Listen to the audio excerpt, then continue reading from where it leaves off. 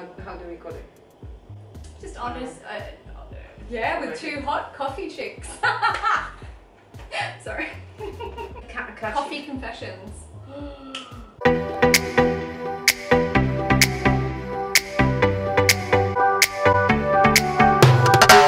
Hi guys, today we are in Melbourne in Lichfield. And this is Debbie, she's the owner. Debbie, Hi. Say a little bit about yourself. I'm Debbie, I'm the owner. So welcome to Melbourne.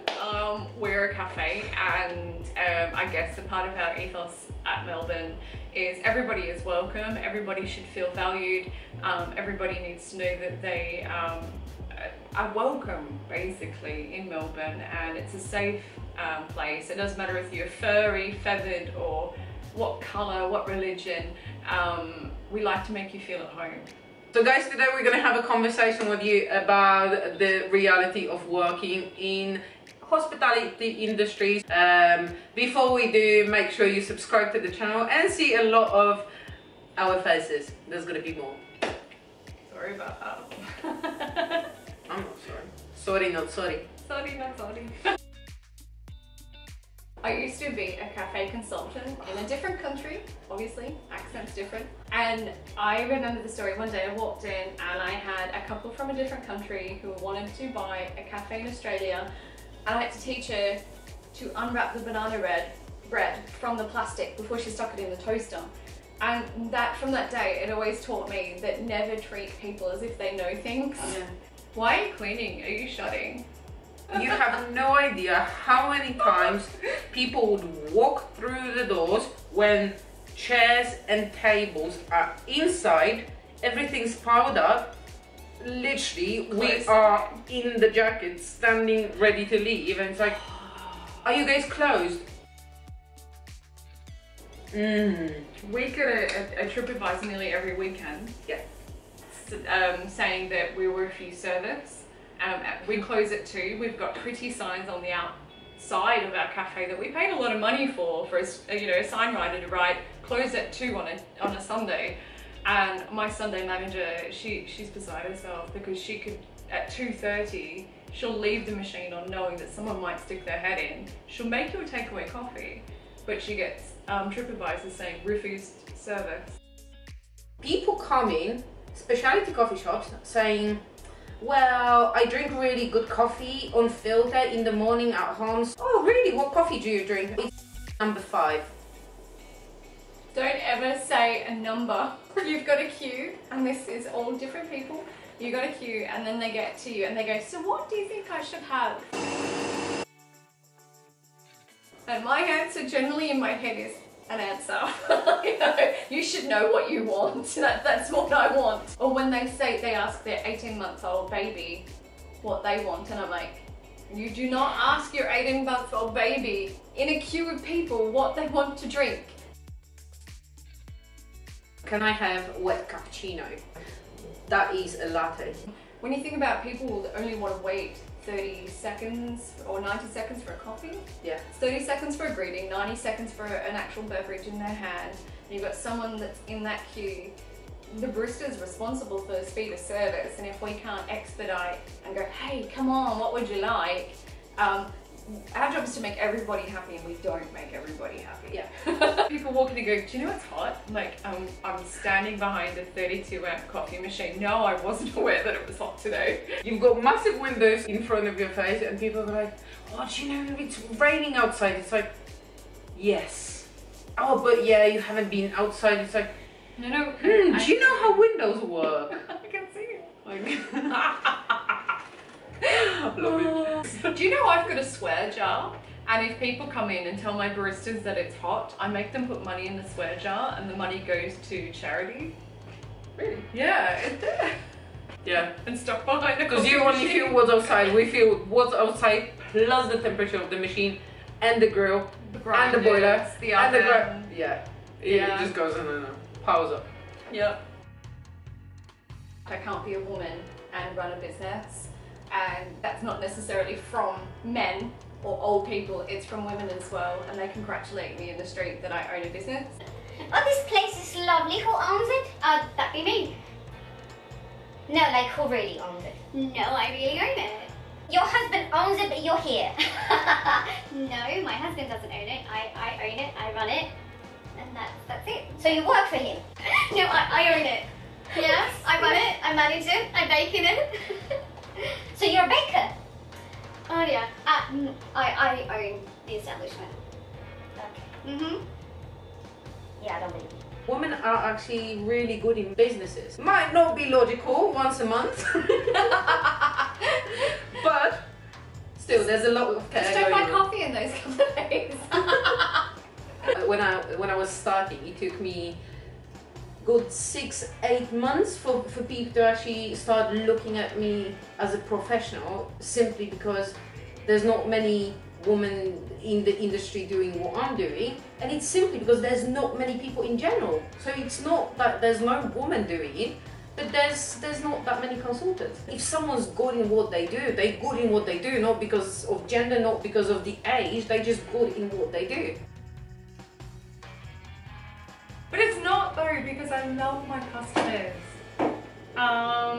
It's just that one customer maybe every day that comes in and makes you regret life. So don't get us wrong. There's most of the people that come to the coffee shops are amazing. Most of the people, it's just very few that simply listen. If you want to have a chat, talk to me. I'm gonna listen. I'm gonna help you or advise you, but.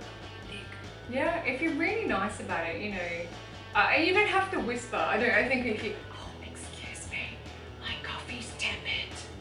No, just whispering doesn't really stop being a keyboard warrior. Stop hiding behind a keyboard. Engage with people. And hashtag don't be a dick. We're all people, we're all human, and I don't understand why we treat each other inhumanely. Or if you are, make sure we can record a video on it. Yeah. Next time you're gonna order that, you can say, can I have 1 shot cortado? Done. Makes it easier for you. Oh, there we go. Yeah. Hi. We're closed. Sorry. I literally, You're getting TripAdvisor. I literally got the biggest sign on the door that says close at 4, which was a good, what, 45 minutes ago, and I'm getting looks. Actually, we were here at 8 o'clock last night and people were still angry that we weren't open. Really? Yeah, 15-hour work days isn't long enough. Amazing. I'm here at 6 baking, people, leave me alone. Coffee consumption stops at 2. Would you, generally, coffee consumption sort of starts to work its way down after 2. Yeah. So most cafes and chains don't make much of a profit or any profit and might actually go the other way around after 2. And people come in and they say, why don't I open till 7 because Costa do? Yeah. Wait, well, I'm not Costa, I'm an independent, and I also want a work-life balance for my employees, and that's something that I offer that the chains don't. Do you know what? I go out with my customers. Yeah. But I'm pretty sure you don't talk about coffee they have. No. We have a life. It's like we're gonna talk about beverages we will have. Yeah, and it will be alcohol. Do you think everybody in the coffee industry are alcoholics? I think in general in hospitality there's a trend of drinking. Yeah. I haven't been to a barista smackdown with it where it's been sober. No, me neither. Doesn't matter where you are in the world, they're all alcos. Yeah, but there's this, so with the barista smackdowns, there's obviously a stress level involved. So people drink to chill out. But the thing is, people drink very often to actually take out all the bad energy they consume throughout the days. It's like, I need to forget about this day. Which is sad, which is really sad. Fortunately, I don't think it's coffee shops. I mean, I can think of few. Yeah. Definitely. Not to name them.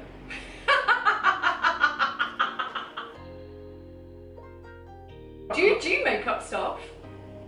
Like, do you feel like if kids come in and they go, we want marshmallows and whipped cream, and then I go, I don't have marshmallows or whipped cream because I provide a real beverage. Hipster pants, right on. But then I go, oh, but I can make you a hot chocolate that unicorns drink for breakfast. Yeah, I don't go as that far. I don't drink on my shifts. But then I put little flowers on them and I spray edible glitter and I go, well, that's the unicorn's fart. I very often use the barista cube. So they roll it, I start pouring and they're like, wow! The worst thing is when you pour a swan and they're like, wow! What is it? Yeah, It's yeah. like, No, my favourite is when you pour the best latte of your entire life and they look at it and they go, mm-hmm. And then they just pour sugar on top and I'm like, oh no, really? This is Not even an Instagram? Do you know someone brought my coffee today because there was a monkey on it? Yeah, that was this kid. Oh, yes, do you know what kills me? It's not a monkey, it's an ape.